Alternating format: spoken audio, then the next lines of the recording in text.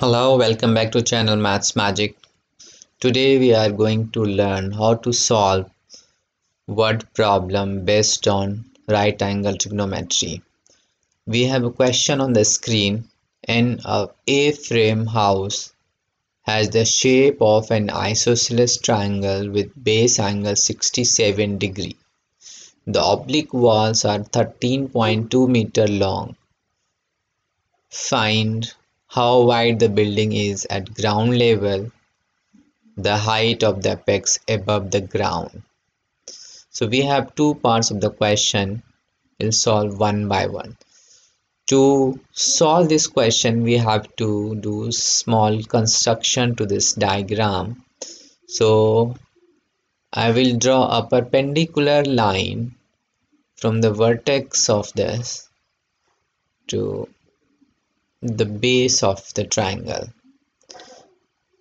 If you remember, there is a property related to isosceles triangle. If you draw a perpendicular from vertex to the base of the triangle, it divides the base into two equal parts.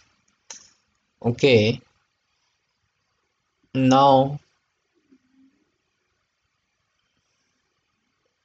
you can see that we have a portion of the triangle where base is divided equally in two portions, and this side, which is hypotenuse now, is 13.2 and angle over here is 67 degree. So over here we have to find how wide the building at ground level. So we will find this side. Let's say this is X.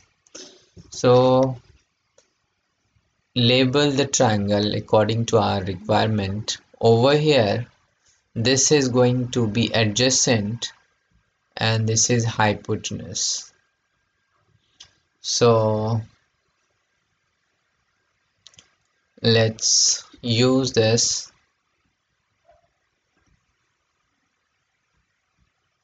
adjacent and hypotenuse. You can see we can use cos theta. So cos theta over here is 67 degree and adjacent is X and hypotenuse is 13.2. So X over here is 13.2 into cos 67 degree. Okay, this value is only half of the entire base, so you can multiply this with 2 to find the exact value of or length of the base. Or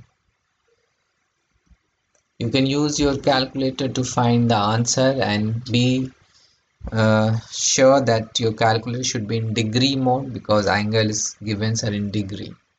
So this is going to be 10.3 meter.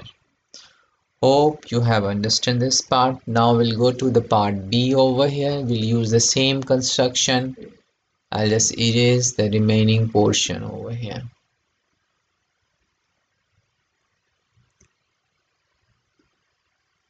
So this time we have to use this side. So you can label this again. It's opposite. So it's opposite and a hypotenuse. So we can use sine 67 degree.